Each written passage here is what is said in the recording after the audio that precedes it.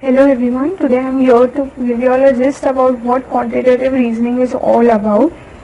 So as I told you all, in quantitative reasoning you will have two sections. Each section will have 20 questions timed for 35 minutes.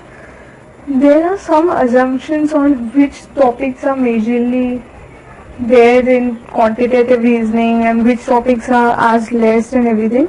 So I'll tell you about that, but mind you, these are all assumptions, so don't think that if I leave a minor topic then it's okay or something. So the major topics of quantitative reasoning are geometry, number systems, statistics. The tricky topics are permutation and combination, probability.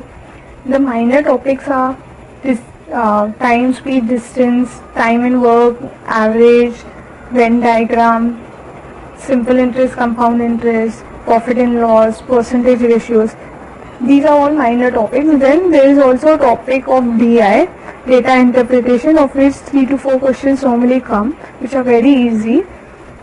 So this is all about quantitative reasoning. Now when you start seeing the course, you will get all the sums, topics, everything. So stay tuned.